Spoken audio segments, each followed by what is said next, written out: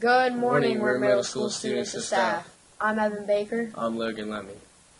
The forecast calls for a high of 28 and a low of 11. Happy birthday to Juliana Evans and Wyatt Irwin, who will be celebrating over the weekend. For Monday's breakfast, we are having French toast sticks, a cold cereal, mandarin orange cup, fruit juice, and milk.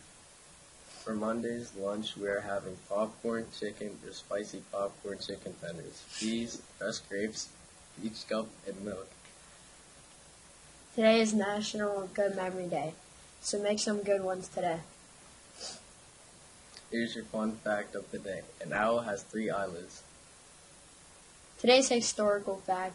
On this day, 1883, the first electric lighting system employed overhead wires built by Thomas Edison begins service in New Jersey. And now for your sports. On Monday, boys basketball will play away at Oakland, and girls will have a home match against them, starting at 5:30. Girls 8th grade will also have recognition. Good luck to our teams. Reminder, our attendance challenge has started. If you have 100% attendance for the week, you will be entered into a drawing each Friday to win a prize. Let's be enthusiastic. Have a fabulous Friday, Weird.